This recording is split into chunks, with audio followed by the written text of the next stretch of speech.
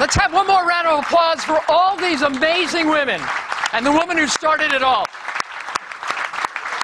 Before the meeting started, I went to Betty Stove, who's from Holland, and told her to shut the doors and don't let anybody out until we had an answer one way or the other, because we were exhausted. We've been trying for a long time to get us all together, and that was a monumental moment. Who knows, there may be someone out there that's not in this room right now, maybe another Monica, maybe another Martina or two.